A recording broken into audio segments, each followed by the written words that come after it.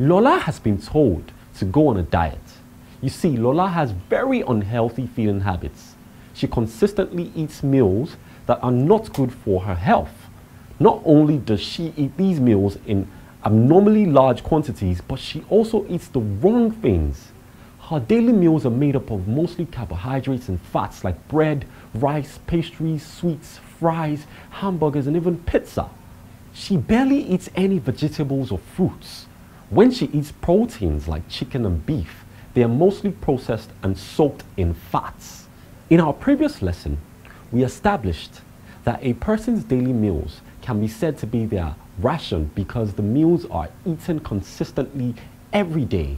So, we define a ration as the feed that is regularly offered to be consumed by an animal. Today, we want to explore the types of ration that we have. There are two types of rations, a balanced ration and an imbalanced ration.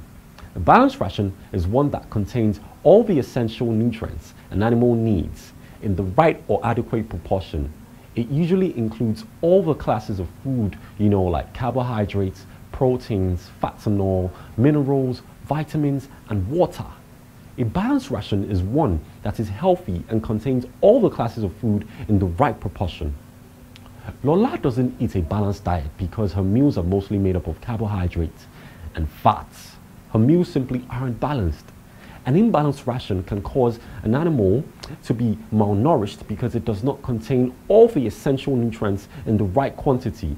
Remember, we spoke about the most important points in any diet. It must be the essential nutrients and the right quantity or proportion. Lola's ration is a perfect example of an imbalanced one. She doesn't include essential nutrients like vegetables or minerals in her diet. She also eats very large amounts. In our next lesson, we'll be discussing more on rations, so stay tuned. See you in the next class. Bye.